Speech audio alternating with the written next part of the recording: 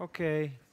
So I guess now we can get back to our discussion and continue actually to explore illusions, failures, nostalgia, or other features that we've been exploring up to now in Latin America, and we'll be looking at that's part of the lexicon that is enriching, thanks to you, with the fiasco now of the Mercosur, and in particular the tribunal, and in particular with a particular focus on the advisory opinion, and what I think is very interesting in your presentation is the controversy, the legal controversy and political controversy over the legal value of these advisory opinions to the tribunal of the Mercosur, also because it brings us back to, and the actors themselves of that controversy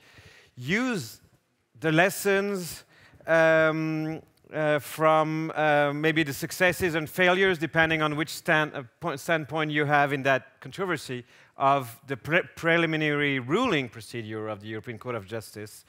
And here, of course, our stories are entangled. So I'm very happy to introduce Mariana Peña-Pinon, who is a PhD candidate and a doctoral researcher here at the University of Luxembourg. And then the floor is yours for 15 minutes. Thank you.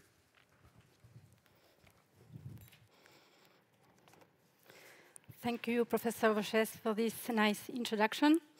I would like to thank the Max Planck Institute, especially Professor Ruiz Fabris, Lorenzo, and the organizing team for giving me this opportunity.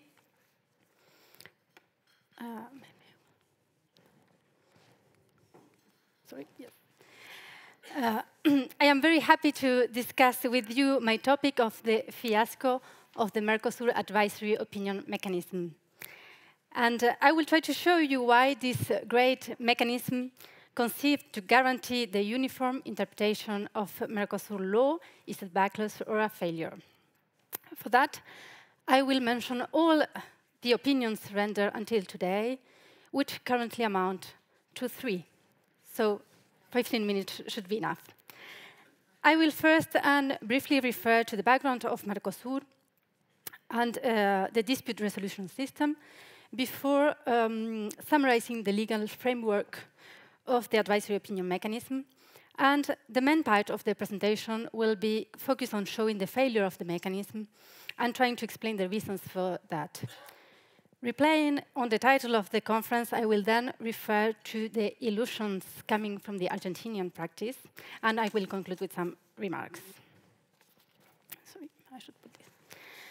So the Mercosur was established in 1991 through the Treaty of Asunción, signed in 1991 by Argentina, Brazil, Paraguay, and Uruguay. But since 2012, Venezuela is also a full member of Mercosur.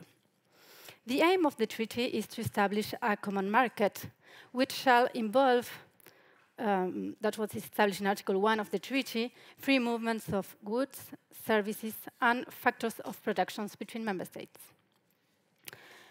To this day, Mercosur is only an incomplete custom union.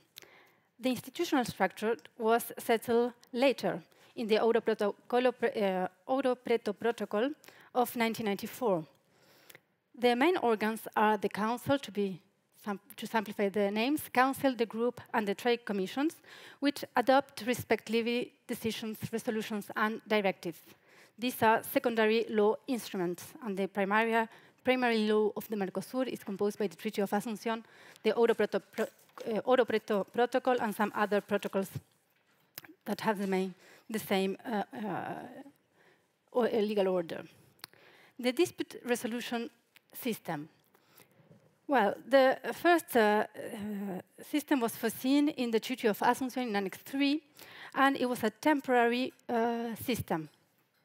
It consisted of negotiations between the member states, parties to a dispute, and include the potential intervention of the group or the council, which should give recommendations to the parties.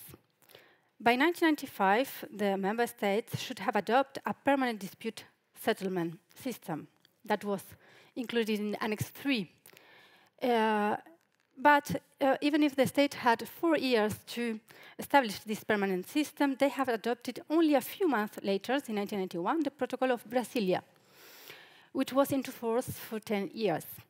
The disputes between the states were settled by ad hoc tribunals, settled up by the member states on a case-by-case basis. In 2002, the member states adopted the Olivos Protocol, which is now into force. It creates the Permanent Review Court, but despite of the terminology, it did not create the permanent system. It is still pending. Now there's a project of the Parliament since 2010 to create the Mercosur Court of Justice. They take their time in the Council. The Olivos Protocol was certainly an evolution of the system in many aspects, but it's still a system for resolving disputes between the member states of Mercosur with little access for private parties. The main improvement is, of course, the creation of the Permanent Review Court, which is based in Asunción, that gives greater institutionalization to Mercosur. Here I would like to point out that the Permanent Review Court is composed by 5 arbitrators that are not full-time judges. They only need to be permanently available when a dispute arises. So arbitrators are exercising their own profession in the member states. The second improvement, The second improvement of the Olivos Protocol is the provision for asking advisory opinions. This provision was viewed as a big step to enforce Mercosur law. Mercosur system finally has its own preliminary ruling procedure, yet very different in many aspects from the mechanism settled in the 267 of the Treaty on the Functioning of the European Union. This provision only stipulates that the Council may establish a mechanism for requesting advisory opinions. This was the only thing said in the Olivos Protocol. So it was not until 2003, the next year, that the advisory opinion mechanism was regulated. The decision of the Council 37/2003 is the actual legal basis for requesting advice. The objective is to guarantee uniform application of Mercosur law. So different from the preliminary ruling procedures, the actors that can ask for an advice are the member states acting jointly, the organs with decision-making capacity, and the Parlasur, it's not a decision-making capacity, that's why I add this organ, and the Supreme Courts of the member states. So in this way, it's like a judicial dialogue as we know it in Europe. The procedure for requesting advice from national jurisdictions was settled by a 2007 decision of the Council. So even if this decision was adopted 5 years later, or after the Olivos Protocol, Article 1 stipulates that each Supreme Court shall adopt its own national procedure rules for requesting advisory opinions. The Supreme Courts of the four founding states, meaning that Venezuela did not yet do it, have adopted this rule between 2007 and 2012. Coming to the legal framework of the mechanism, this legal framework can give some answer to the question of why national jurisdictions do not use more the mechanism. These answers are illustrated in points 1 to 5. These are all provision of the regulation of the Olivos Protocol, so in secondary law, but probably the main reasons are mistrust and ignorance. These are more rumors than evidence, but mistrust in the Permanent Review Court, because the arbitrators are not full-time judges. So the question is how the arbitrators can be in a strong position to explain to national judge how they have to resolve their dispute. And ignorance probably of Mercosur law in general and of this procedure to request advisory opinions, which imply to know the different steps they needed to regulate the mechanism.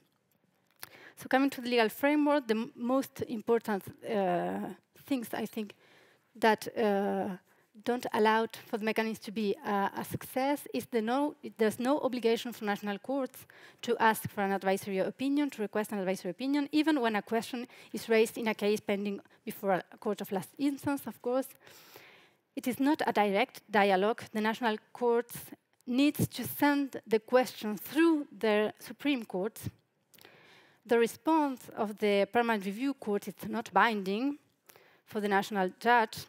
This is important for to see the result of the advisory opinion that were requested.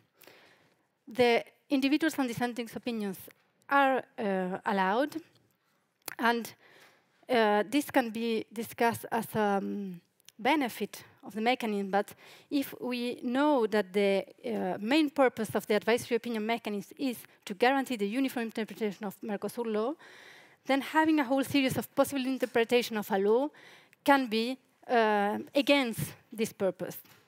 And last, the cost of the proceedings that are paid by the member state of the national court requesting the opinion and not by all the member states together.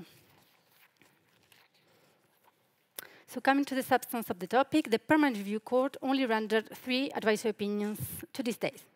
The first came from a Paraguayan court and was asked before the Supreme Court has adopted the national rule to submit an advisory opinion. This was not an obstacle for the Permanent Review Court to answer the question.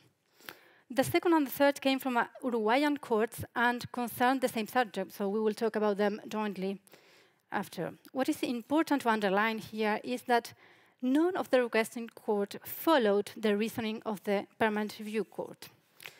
I will briefly refer to these cases. The dispute in the main proceeding of the first advisory opinion of 2007 referred to a Paraguayan company that sued an Argentinian company before the Paraguayan tribunals for contractual liability. The national law gives competence to Paraguayan courts in contractual relations between firms established in abroad, and natural persons or legal persons based in Paraguay. The Argentinian company claimed lack of jurisdiction based on the contract between the parties because they had explicitly chosen to submit themselves to the Argentinian courts. And this was in accordance with the Buenos Aires Protocol on international jurisdiction in contractual matters and Mercosur instrument. So the national judge was wondering whether the Paraguayan law was compatible with the Buenos Aires Protocol. Well, the answer was 4 different opinions, but written 2 main solutions. What did the Permanent Court said? The majority said that the Mercosur law was prevails over national law, so the Buenos Aires Protocol prevailed over the Paraguayan law, but it also established that the national court should verify if the clause of jurisdiction was obtained in an abusive manner and if the clause was contrary to the international public order. At the national level, the national judge declared itself incompetent and accepted that Mercosur law prevails over national law. But it made some critics remark on the opinion by establishing that it did not share the solution of the majority about the validity of the jurisdictional clause. No provision in the Buenos Aires Protocol allowed for the requesting court to examine the public order issue. So the judge did not follow the reasoning of the advisory opinion. In the second and the third advisory opinion, the plaintiffs were asking in the main procedures for the reimbursement of a tasa consular. This was a tax imposed upon goods coming from other member states. The plaintiff alleged that this law was against Mercosur law. The question were, those I put it in the slide, does the Mercosur law prevail over national law, and which law should apply? Should the national judge apply? And does the Mercosur law allow member states to re-establish taxes like the one at issue? Well, the Permanent Review Court start by reminding that the Mercosur law prevails over national law, but that it cannot determine on behalf of the national court which law should be applied. Fair enough, that happened also in Europe, but instead of guiding the national judge, as the ECJ does in a similar context, the Permanent Review Court established that it did not have all the information needed, in particular the nature of the tax of the tasa consular. Is it a charge, the Permanent Review Court asked, or a fee corresponding to a cost of service rendered and allowed by the treaty? So the Permanent Review Court concluded that it cannot give an answer, and it asked the national courts to qualify themselves the tasa consular and then to request a new advisory opinion. What did the national courts do? Well, they both conclude that the tasa consular was a charge and not a fee. But the tax was foreseen in a national law which was into force. And on the top of that, the national constitution does not allow a national judge to disapply national legislation. So for the national judge, the Mercosur law cannot prevail over national legislation, and the tax was then, the law concerning the tax should be applied. So, turning on to the illusion of the mechanism. The Argentinian Supreme Court was about to ask for an advisory opinion in several occasions. It was an illusion, at least for scientific community, because the questions were withdrawn. The first time was in 1999, the Sancor case. The plaintiff, the Sancor company, which exports milk from Argentina to Paraguay, challenged the national legislation, a ministerial resolution, that fixed export duties for certain products, even when they are exported to other member states. The sensitive question that the Supreme Court of Argentina was wanting to have an answer was, does the Treaty of Asunción prevent member states from imposing export duties on goods originated in one member state and bound for another member state? The outcome of the dispute in the national level was decided by the plaintiff, which withdrew the national action. So then the Supreme Court removed its request. This scenario was repeated for at least 4 times. The Custom Administration reached an agreement with the plaintiff between the time where the Supreme Court decided to request for an advisory opinion and the moment that the case was going to be sent, physically going to be sent to Asunción. At this stage, I really wonder if the Custom Administration was worried about what the Permanent Review Court would answer. In any case, the debate about the duties, the debate about the dispute on exports was resolved without dialogue, because in December 2014, the Supreme Court ruled that the export duties were compatible with the Treaty of Asunción. So to conclude, I think that the advisory opinion mechanism is a great but unlikely useless tool.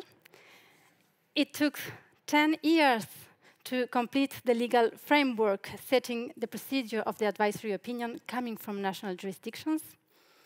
The implementation of the procedure is clearly deficient. But if I may finish with a positive sentence, I would say that the mechanism could be improved in an easy way by changing secondary legislation, namely the decision of 2003, and probably and especially the article on the non-binding effects of the advisory opinion mechanism, and of course by making aware the national judge about Mercosur law in general and about the procedure for requesting advisory opinions in particular. So thank you very much.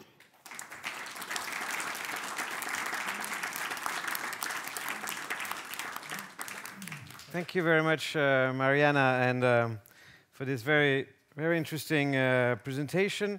I'm still wondering, though, if the fiasco terminology fits well. Also, comparing to the history of the European Court of Justice and the point of comparison that you actually yourself put in your own paper with the preliminary ruling, because when I think of the early years, and in a way, that's the early years also here of the advisory opinion mechanism. We're really in the first decade. As the oral tradition says, judges would actually open a bottle of champagne each time the preliminary ruling would come to Luxembourg. And also, there were so many disagreements with national Supreme Courts on the contour, the court which were actually allowed it to send preliminary rulings. Remember la théorie de l'acte clair in Conseil d'État. So, I mean, it's not as if the preliminary ruling was a success from the start, and it took at least a decade before it really started to be, this powerful legal instrument for legal integration. But I mean, this is an ongoing controversy, so I think it's very interesting. So now we're moving on to Konstantinos Magliveras, and we're moving with your paper to the African continent. You're a professor in the Department of Mediterranean Studies at the University of the Aegean. The floor is yours. Thank you.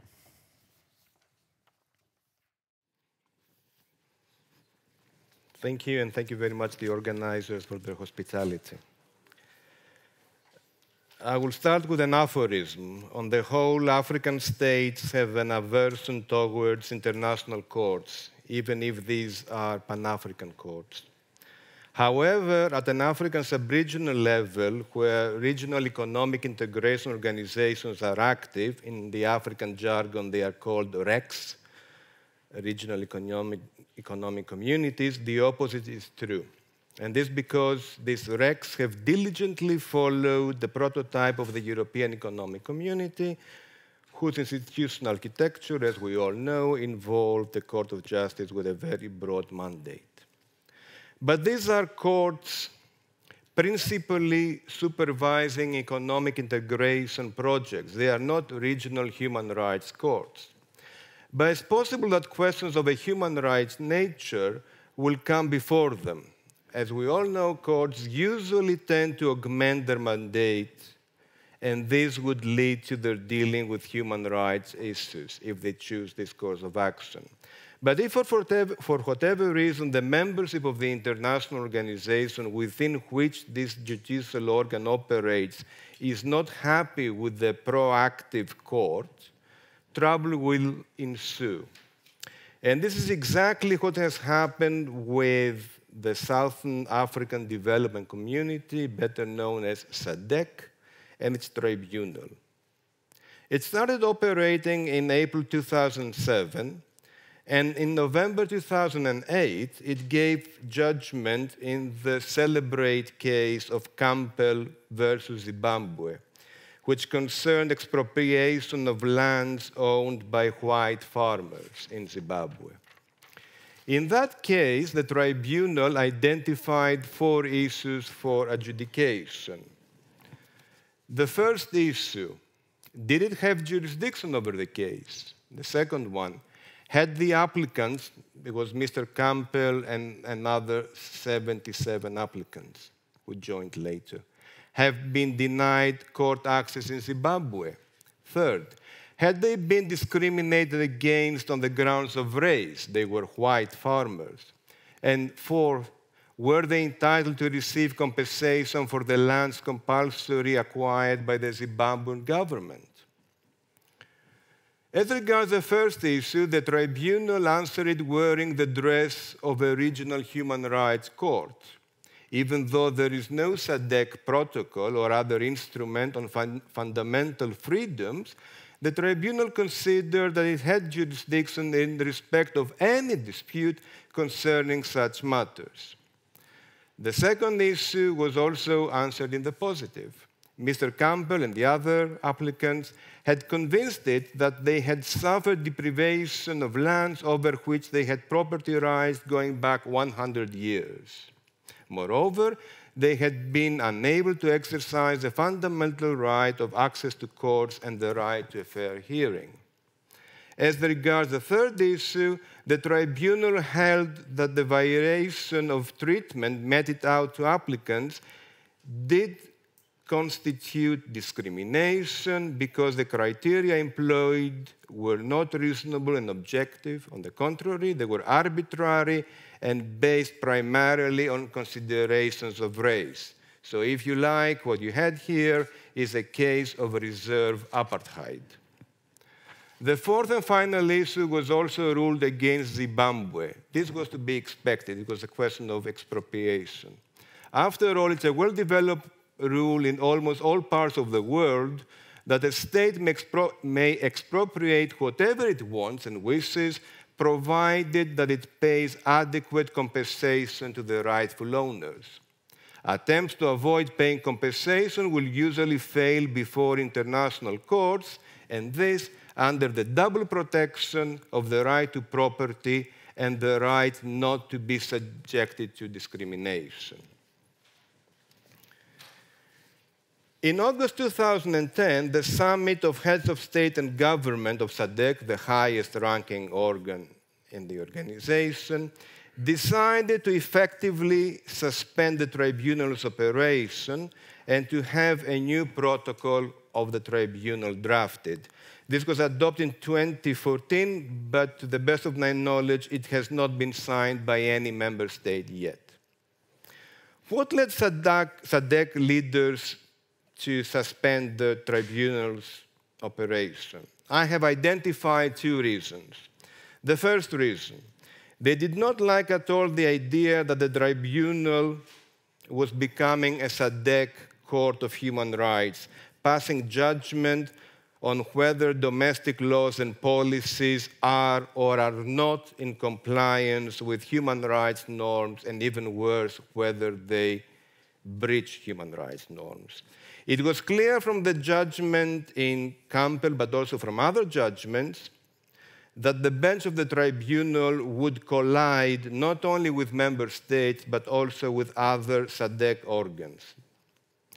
The second reason I have identified, SADC leaders have always shown solidarity, alliance, friendship with Robert Mugabe.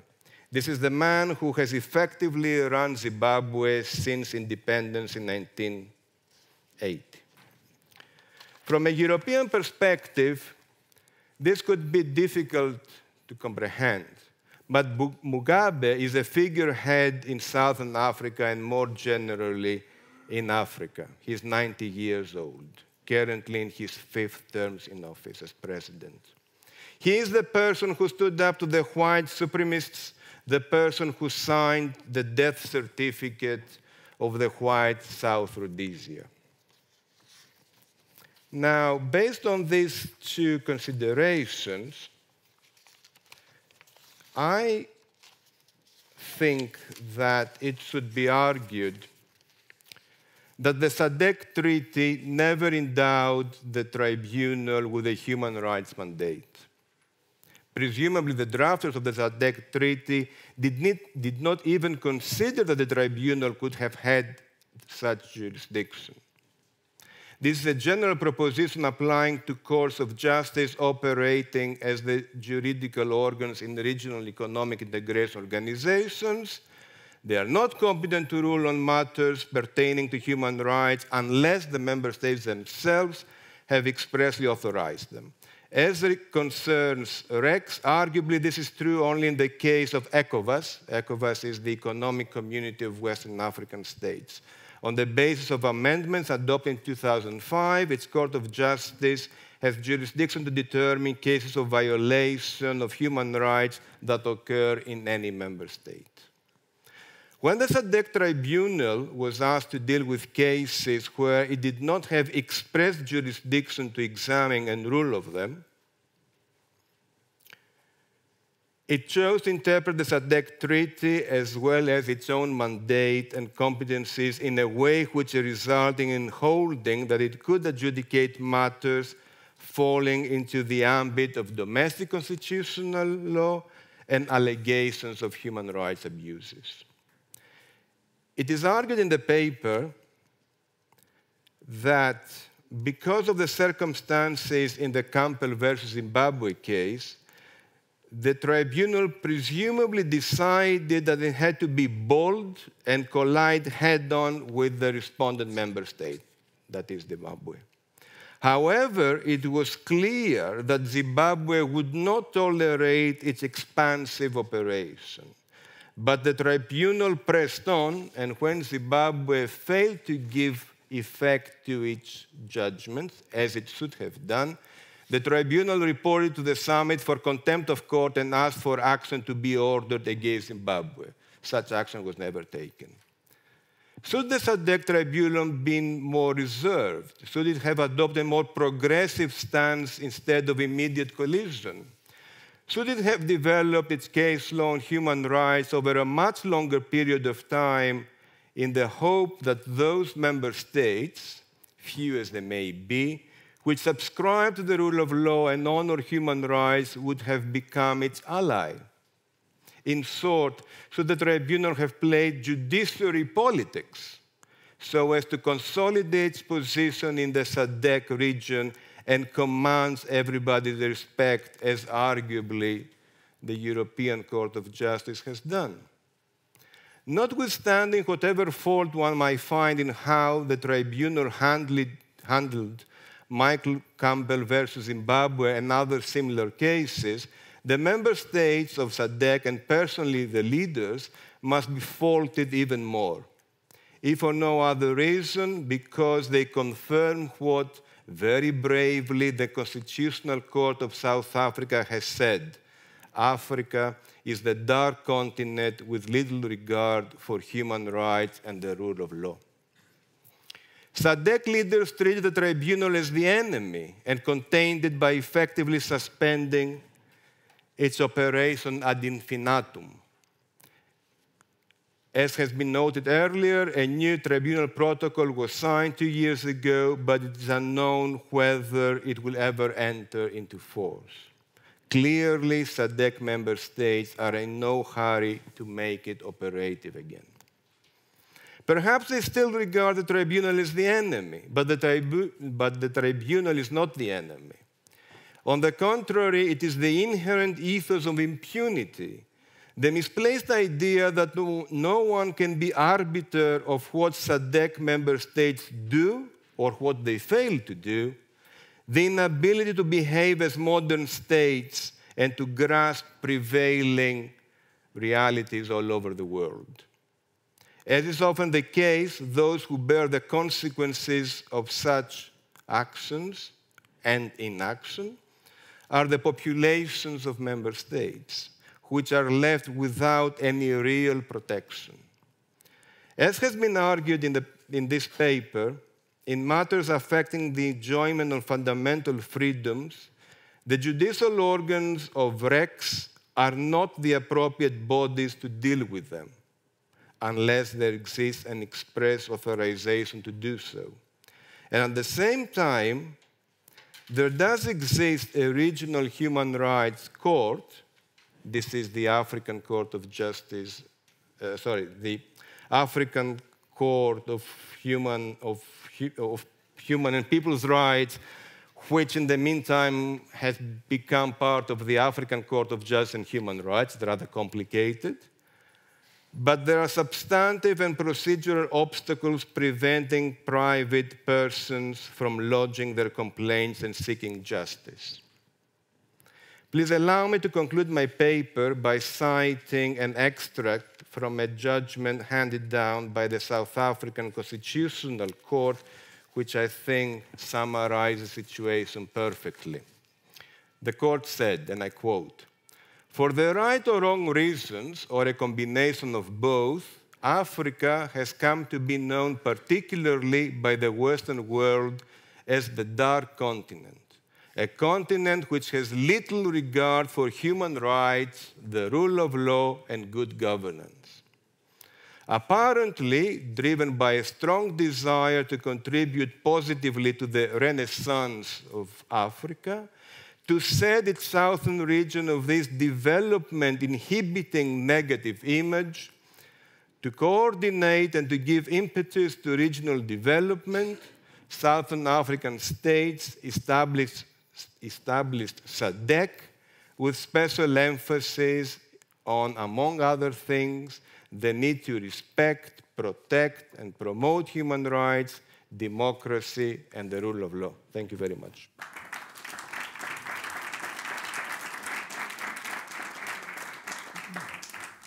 Thank you very much. So now we're moving to you, Evelyn Mogere. Evelyn, you're a PhD candidate in public international law at the University of Cape Town, and you're here a research fellow at the Max Planck Institute. And you're now presenting a paper that gets us to East Africa and a variety, at least I think 3 enterprises experiments in sub-regional adjudication, and with a view of comparing their relative performance. The floor is yours. Thank you.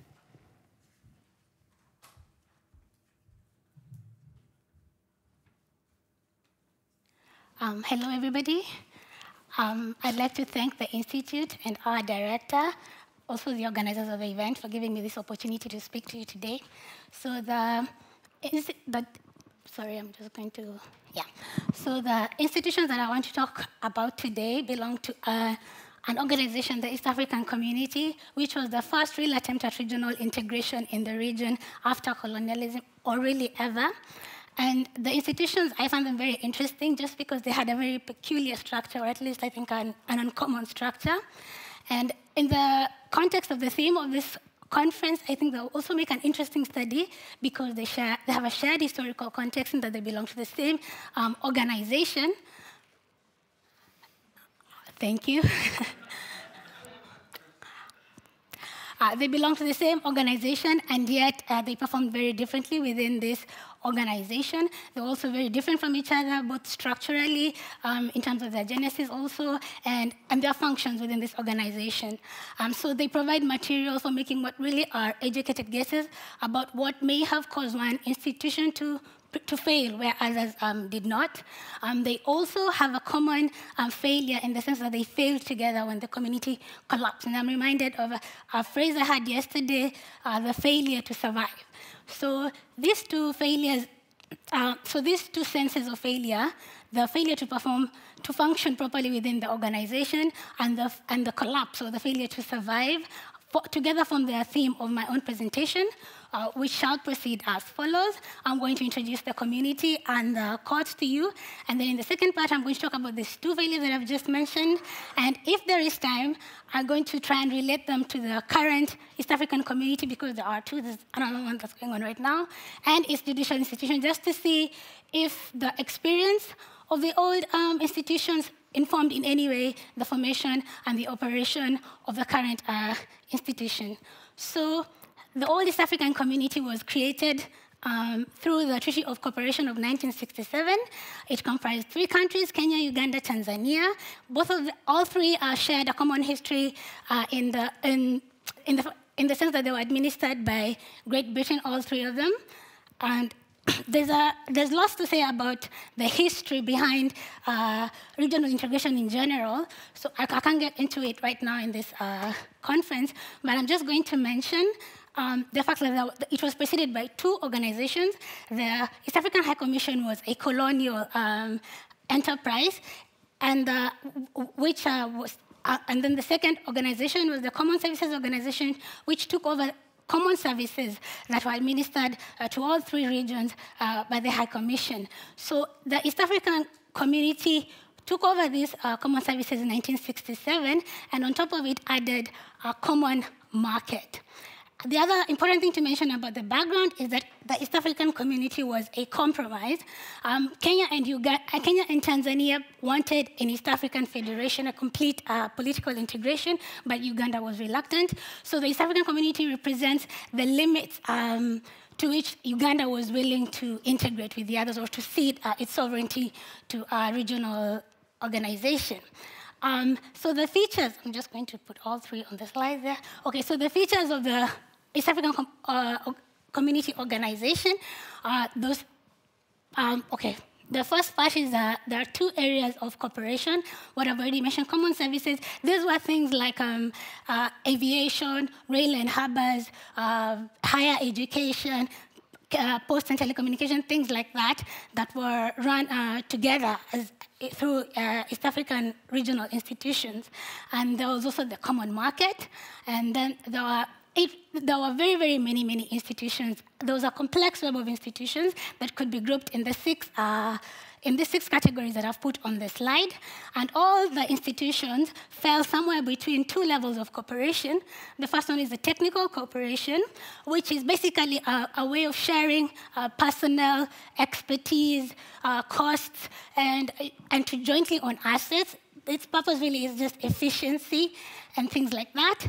And then there was the integration level, which involved coordination of policy, important policies that would affect the three states, and to coordinate them at a regional level through powerful regional organizations. So the main distinctions to make between these two is that the first one did not involve any cession of sovereignty, while the second one did. And the tribunals fell in different levels, as we shall see. So, I'm sorry, this isn't working. Oh, yeah. So these are the three courts: the Court of Appeal, the Common Market Tribunal, and the Industrial Court. The East African Court of Appeal background, it was the oldest of the three courts. It was started by the British in 1902. It was a colonial supranational institution in the sense that it served different colonies and protectorates and mandates of Great Britain in the Eastern region and beyond, in the Eastern African region and beyond, sorry. And it was brought into the predecessor organization of the EAC, which was the IACSO, which I've already talked about, in 1961 during the decolonization period, and later it was taken over by the EAC in 1967. Its key features, within the organization of the community, it was really a technical cooperation. It had no function in the day-to-day functioning of the East African community. It was really just a product of that cooperation. It was also a shared or common service in the sense that it provided services that would have to be provided anyway. So it provided services to each of the three states, which would have been provided through some other means. Its jurisdiction, it was the final court of appeal. It had essentially the same kind of jurisdiction as normal courts of appeal, national courts of appeal usually have. So it typically had the disputes from residents or nationals, natural persons mostly. And its disputes were involved. Its disputes also were not allowed to, it was not given jurisdiction over the interpretation of the constitutions of the three states. Its applicable law also was the municipal law, again, not including the constitutions, so which led to a very interesting scenario where the highest court, the one with the final appellate, the highest court with the power of precedent was not allowed to interpret the highest laws of the three states. And its composition, which, as we shall see later, is important, was the superior courts of municipal systems. So these were people who had the highest legal qualifications. The East African Common Market Tribunal was entirely different. It was an entirely new court. It came along with the common market, which I've mentioned was entirely new in the region. Its key features, sorry, I'm just going to put all of that there. Okay, so its key features in the region, it was located in the integration level. So, and obviously the area of cooperation was the common market, and it was basically the only true international court in the traditional sense that we understand international courts among the three tribunals that I'm talking about. Its jurisdiction was what I'm calling quasi-appellate, and this is just because it had because of its relationship to the institution that I've put up there called the Common Market Council, this was composed of ministers who resolved disputes politically, but they also had a judicial function in the sense that whenever there was a complaint that touched upon the treaty provisions that regarded the common market, this body had the power to determine that there had been a breach and to then issue remedial measures in a binding decision. So from this decision, there was a right of appeal to the tribunal. So I'm calling it quasi appellate just because this other institution was not a tribunal. So in a sense, this may have actually just performed the function of this could be seen as a court of first instance in a sense because this other one was not really a court. It also had interstate disputes involving the common market and advisory opinions on the law of the common market that it would receive from the Common Market Council. So you can see that its entire competence had to do with the common market. It was not a guardian of the treaty, just the provisions that had to do with the common market. The applicable law was those treaties, and its composition, we can see very different from the Court of Appeal, was peculiar. The chairman was the only one who was required to have professional legal qualifications. The other four were expected to be experts from the areas of industry, commerce, and public affairs. So I think this is just a very peculiar feature. So the industrial court, the background to it is in the community's predecessor organization, the labor disputes involving the staff of the organization had been dealt with in the municipal system. This was essentially retained, but the community created a new tribunal composed of heads of the labor courts of all three courts. So they would travel to each state, listening to disputes from nationals who belonged to each state, who are the staff of the community. So its key features, as I've mentioned, okay, within the locus of the EAC, it was a technical corporation. It did have some function in the day-to-day running of the community, but it was very, very minimal. Okay, thank you. But it also provided a common service. Its jurisdiction, as mentioned, okay, I have 5 minutes. I'm just going to go right ahead with it. So the applicable law was the municipal labor laws, heads of, and its composition was as I've mentioned. So the relationship between the three was that in the treaty, there are really parallel institutions, but through a decision of the Court of Appeal, the industrial court was deemed to be a part of the municipal So the two ways of failing that I spoke about earlier. First, I'm going to compare the performances. So the courts performed very differently in terms of workload. The tribunal only had 2 references of cases made to it within the entire 10 years. In comparison, the Court of Appeal had hundreds of cases, as well as the industrial court. The operations were also very differently. In the 10 years of the treaty, the tribunal never actually fully operationalized. So why is this? I'm just going to First, I'm going to compare the features that I've just described of the court. So there was a difference in the startup challenges. The Court of Appeal and the Industrial Court performed seamlessly throughout the rest of the community. The tribunal took very long to start up and was never fully operationalized. Differences in the level of internationalizations. The Court of Appeal and the Industrial Court were really municipal institutions, as I've just described, even though they were set up under the aegis of the EAC, whereas the tribunal was a classical, traditional court. The primary clientele was also very different. The Court of Appeal had had disputes for mostly natural persons, as did the IC, and the tribunal only had disputes from the 3 states. Not even the community or its institutions could appear before it. Difference in the level of cooperation and difference in the level of judicialization. So the findings, which, of course, we cannot speak in absolutes here. These are just correlations, what I think are possible reasons for this difference in performance.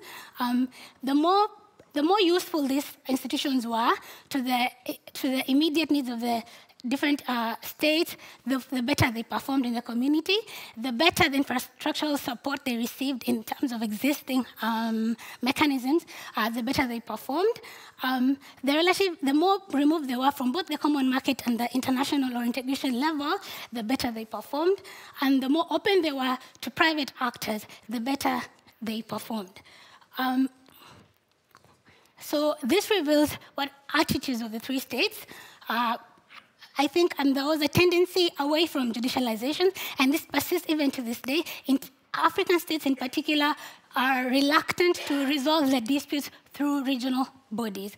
And so the tribunal really had a very, very small case. So only 3 states which were not even willing to litigate their disputes. And then it also reveals a tendency away from integration, in the sense that they were not willing to cede their sovereignty to regional to a regional judicial body in particular.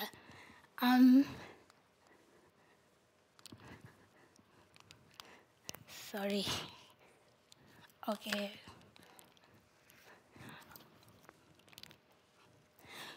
So the second failure, the total collapse. So of course, the cause here is very simple. It was the 3 states stopped functioning when the organization stopped functioning. So there were casualties of the inability of those 3 states to agree. This collapse happened first in a very disorganized manner. There had been really tensions that were building up until 1977 between leaders of the 3 states. And in one day, President Nyerere just shut down the border between Tanzania and Kenya, and each state took over the assets of the community that belonged to it. And since then, basically, they stopped talking. And then for the next few years, the hostility just grew to a ridiculous level. And then in 1984, they came together to sign a mediation agreement to share the assets. So I'm calling it the formal dissolution because they agreed formally that the community was over. They shared the assets and the liabilities, and they set a basis for future cooperation. So why it happened, many reasons have been noted. Economic imbalance. Kenya had been a little bit more developed than industrially by the British than the other 2. The personality clashes between the leaders, particularly after Idi Amin overthrew William Obote, who was a friend of the presidents of Kenya and Uganda. And after that, they basically just could not have a conversation.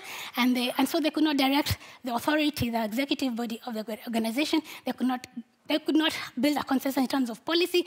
And gradually, the institution fell. There were ideological differences. Tanzania was socialist. Kenya was capitalist. Tanzania was non-aligned. Kenya leaned more towards the US. And then there was, in general, a lack of political will. Okay, so lessons for the ICSID, the current constitutions. I mean, I don't know. The revival of the East African community happened over 20 years of gradual reestablishment of communications and setting up of commissions to study the possibility of cooperation. Eventually, it succeeded in the setting up of in 2000 of the current East African community. So I think that it was possible just because there had been a change of circumstances. The ideological differences had disappeared after the end of the Cold War. The personality clashes were no longer relevant. All of the presidents who had presided over the first community were just no longer there. And then the commitment to economic balancing was a little bit better. Kenya was more open to making more sacrifices to make this possible. And there is a renewed political will, but at the same time, new challenges regarding other prospects. For example, Tanzania is a member of SADC, and there's tensions about whether it is much more loyal to SADC than it is to EAC. And and so for the court itself, what is new? It is a completely different setup.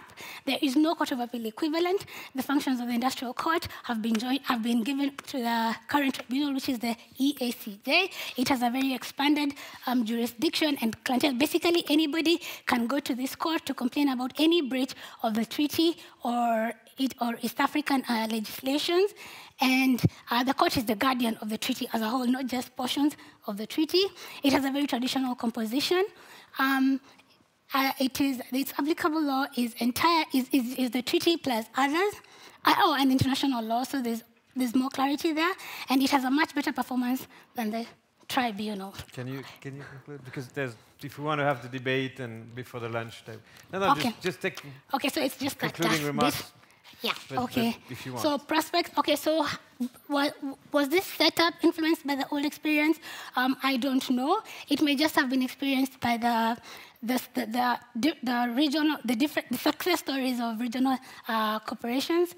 I mean, you can take the EAC was revived, but its judicial structure was not. So it may be that it's because it was deemed unworkable completely. So yeah, we may say that lessons were learned from that experience. There's still a tendency towards against judicialization. Thank you.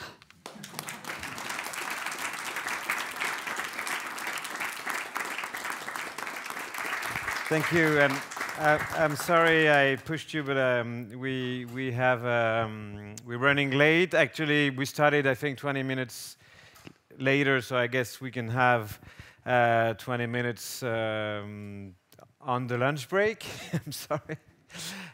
So I will resist the temptation to make remarks, although I very much enjoyed it, and I'm particularly interested in also in the last paper on the colonial heritage. And but I will move immediately to the discussion and take 4 or 5 questions if there are. I see one here.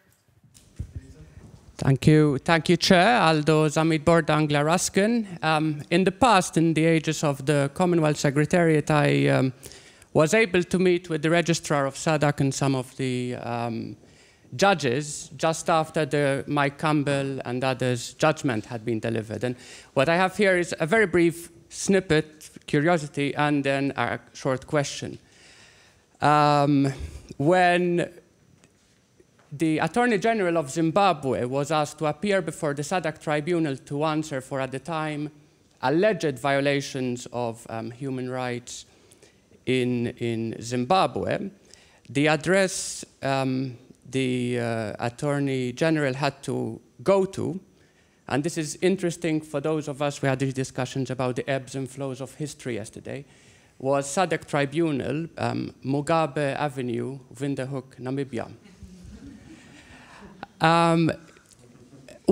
That was the snippet. Now the question is, one of the arguments put forward by the SADC Tribunal to adjudicate on this question was that you cannot have serious economic or regional integration unless you have at least a very basic regard to some form of human rights, including the right to compensation after expropriation. So I would like to ask Konstantinos, to what extent do you engage with that argument? Or perhaps to reframe it in what we spoke about yesterday, to what extent is the failure of SADC attributable to the judges and the tribunal, and to what extent is the failure attributable to the politicians and the leaders of the area?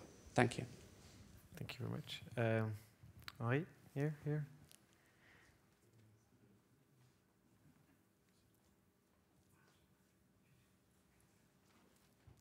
Thank you. Yeah, maybe linking up with the previous, also to Professor Maklivera's. Thank you for your paper. Thanks to all of you for your papers. There's a tempting point here for comparison with the EU. As you mentioned, indeed, human rights not being in the SADC treaty or court jurisdiction, at least formally, and that perhaps would have needed to be more explicit. But of course, neither was it in the EU. And you had the legendary case law, of course, in which the whole unwritten catalogue of fundamental rights was developed and protection offered to individuals in need. And actually already the Court of the European Communities, which was predominantly the economic community, still did so. So there indeed the need for it being explicit. Maybe you could question that, and with regard to also the previous question, of course, expropriation in itself, is it not also in part, or even predominantly actually an economic rights issue, appropriate to deal with for a court of a development community? So not just entirely a human right in a league of its own, but also as in the sense of, well, with investment courts we talked about yesterday, you could say that at least partly expropriation as an issue could be placed in the remit of the court without calling that an expansion or any kind of some kind of power grab in itself. And then lastly, just an observation, also a bit of name-dropping alert, but Dark Continent is of course actually the label which Mark Mazauer applied to Europe in the past century rather than Africa. So actually Africa still is what Europe was, maybe, what Europe was, lest we forget. Thank you very much. Did you wanted to raise a question? Yes. It work. My question also goes to the problem of the SADC tribunals, the MES. Should I change it? I think it doesn't work. Yeah. Yeah. I also want to refer to the SADC tribunal and its attitude, proactive attitude. In fact, there is a very clear textual basis in the treaty that the tribunal refers to. So maybe the option would have been not to include the reference to human rights in the treaty itself, although only in a form of principle. If the governments of the affected interested countries really didn't want the tribunal not to get into that issue. At the same time, we have a history telling us that, for instance, even the European Court of Justice at the time did get into the issue of human rights upon a specific indication of national constitutional courts, that it should engage with human rights in a way. So the input came from national levels that the Court of Justice should engage in a way or the other with human rights. And also the case of the ECOWAS court you mentioned is also telling. The ECOWAS court at first decided that it was not in a position to adjudicate human rights cases, and then came the political backing. So it's really very difficult to say what is best, because now we do not have a court working for the SADC community. Whereas the ECOWAS court is working and has adjudicated on rather interesting and important human rights cases. So I understand the problem of a judicial integrity. In a way, I feel reading the Campbell judgment, that there is a matter of judicial integrity, of judges' understanding of the judicial function as not, in the sense that it is not possible to detach it from a human rights perspective. At the same time, maybe waiting for political developments could have been wiser in a sense. I understand your argument, I also back it, but this consideration that you need political backing in order to go forward is something that tribunals cannot forget. I would like to have your reactions on this. Okay, oh, there are two more questions. Maybe if you can make your questions brief, that would be great. Thank you. Thank you. Thank you for the three panelists for exciting papers. My question is to Evelyn about, you said that from your study, your conclusion is that there is a reluctance from African states, Eastern African states, to resolve their disputes regionally. They prefer sort of a state approach. No, maybe perhaps I didn't, then you could clarify, thank you. I'm thinking of the African Court of Justice and Human Rights and the relatively new jurisdiction over international courts, a little bit as a reaction to the International Criminal Court, perhaps. So my question is whether you were looking at that as a phenomenon for regional, the contrary of reluctance, yeah, the opening up to regional solutions as a response to international presence, perhaps, as an incentive. Thank you very much. Henok Asmelach from the Max Planck Institute here. My question is related to the SADC tribunal. I think the political factors are important factor in contributing to the demise of the tribunal. But at the same time, by focusing and confining the discussion on the tribunal only to the political factors, I think we may run the risk of over-emphasizing or over-politicizing the issue and ignoring the legal factors which have actually contributed to the demise of the tribunal. And because if you look at back the arguments raised by Zimbabwe, there are important issues regarding the establishment of the tribunal between the protocol and the thematic treaty, which are not clear in terms of the mandate, but not only on the mandate, but also on the establishment itself, because the establishment requires a signature by member countries as well as ratification, whereas Zimbabwe was making a point that this has not been done according to the rules. So there are legal discussions. I think Lauren Bartels of the Cambridge has also discussed these issues and read there are elements which actually helped Zimbabwe to raise issues regarding the existence of the court itself, because it was established on a flawed legal grounds, if you want to look at it from the perspective of Zimbabwe. And you also see that Zimbabwe actually didn't just simply out of the blue say that we do not recognize the court for political reason. Zimbabwe argued based on law. They mentioned the SADC treaty, they mentioned the protocol, and they tried to argue that actually the establishment of the SADC tribunal from the outset was not correct or was not done according to the law. So if we just only emphasize on the politics, of course I agree that the politics matter more than the law, but at the same time this should not be done at the risk of the important issues, legal issues, which are involved in the case. Thank you. Maybe, I think we'll have just one round of questions, so if there are more.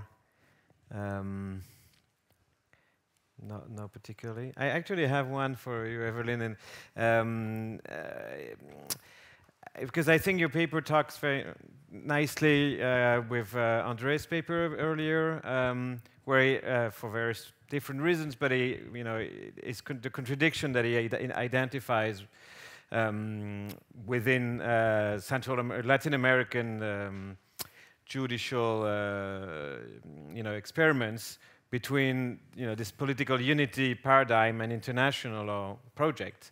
And here in that case, in your case, I see still, of course, the regional and international law paradigm, and the contradiction with something that is a legacy from the colonial rule, because in a way, what is the unity of this regional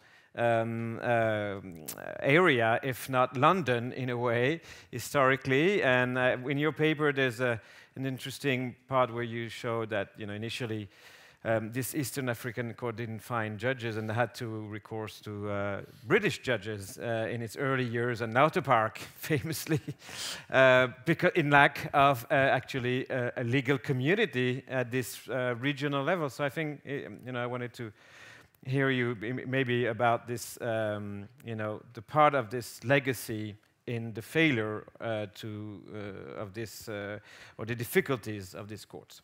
So maybe we can move on to, do you want to get to some of the remarks and extend them to your own case, because I think they all... Maybe I just comment on what you said after my presentation about the ICSID celebrating each preliminary ruling coming to Luxembourg. I agree that the preliminary ruling reference was also problematic to be settled in Europe. I agree with that, but I think that the problem for the advisory opinion mechanism, it's not only a question of a matter of time. I think that the problem is settled in the way that the law treats the advisory opinion, and I don't think the decision of 2003 would lead to a development of Mercosur law. It's not a matter of time. It's not a matter only to I don't like to say educate judges, but to make aware judges of the Mercosur law and to encourage to ask advisory opinion. I think probably they need to change the secondary law of the mechanism to be more a succeed. Probably, of course, this is not so easy, and this is originating political reasons. The regulation of the advisory opinions coming through the national jurisdiction takes 5 years to be adopted, and it was adopted probably because they introduced the clause of the non-binding effects. So, well, this is not okay, to so the no judges to prospect decide. of champagne. I hope so. Okay. Maybe we'll have a court of justice. Thank you. Konstantinos, do you want to Well, by taking up the final question, if you want to get to the nitty-gritty, the legal technicalities of the creation of the SADC tribunal, it was a mess. Okay? So I wonder if the Mugabe regime would have answered these technical problems about the tribunal's establishment if the court had not ruled against the Zimbabwe government's tactics. So if you want to go down to the nitty-gritty, we go down to the nitty-gritty. As you probably know, once the tribunal had been adopted but not entered into force, it was amended. This is unheard of in public international law. It is unheard of in public international law and the law of treaties to amend a treaty which has not entered into force already. What about UNCLOS? No, that's not true. Lots of Law of the Sea Treaty has been amended before it entered into force. Not if you have a protocol to a treaty. Is this different? It's different to have a treaty which was negotiated from the beginning, and it's different to have a protocol whose legal basis is the treaty established in SADC. And this is what has happened in the African Union as well, with the African Court of Just Human Rights and the section on international criminal law. Okay? But when the SADC leaders decided to effectively suspend the tribunal's operation, was that legal what they did? Was that within the SADC way of operating? How do you prohibit a court to hear new cases? How do you prohibit a court which was never dissolved? Officially, the tribunal, has never been officially dissolved. It is still possible to revamp it if SADC leaders decide to appoint new judges. So, how do you do that? Is that legal? And regarding the question about politics and law, well, SADC leaders have always supported Mugabe personally, him personally. When Zimbabwe was suspended from the Commonwealth of Nations, and Zimbabwe withdrew from the Commonwealth of Nations as a reaction to its suspension, it was only SADC leaders that stood up and said, no, this is a wrong decision. But it was not a wrong decision when in 1995 Nigeria was suspended from the Commonwealth of Nations. I see double standards here. I see double standards in favor of Mugabe and his regime and against everybody else. But it is true that the SADC tribunal is not the only case of a REC, Regional Economic Community, Court of Justice, that has had clashes with member states. The East African community that Evelyn talked about had similar problems. Why? Because in 2007, it ruled that Kenya had not followed the rules in appointing the members of the Kenyan delegation to the East African Legislative Assembly. This is, as you may know or may not know, the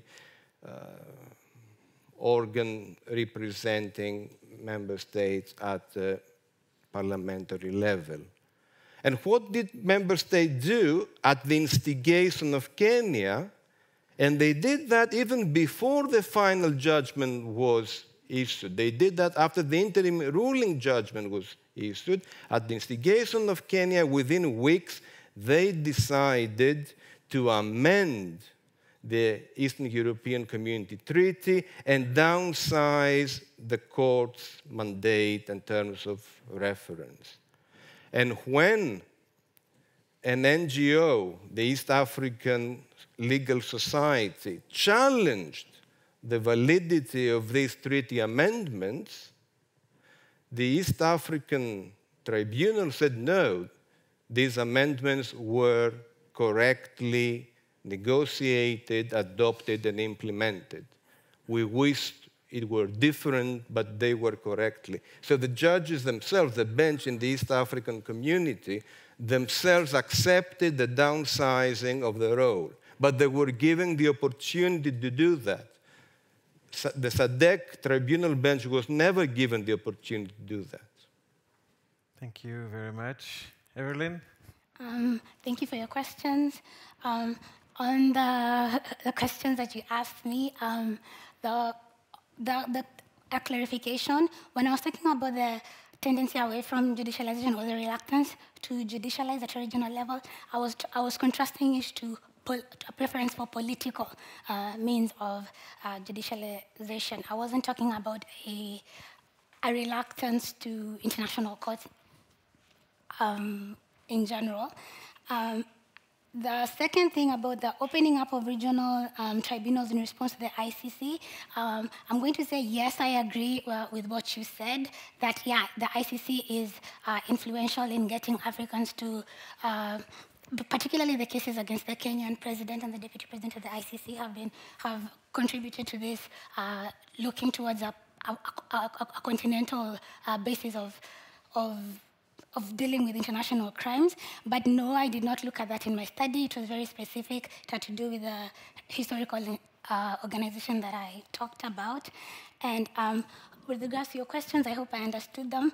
But yeah, in my paper, I did not get into it in my presentation, but I did talk about number one, the structural difficulties when they decided to set up a brand new tribunal at the regional level.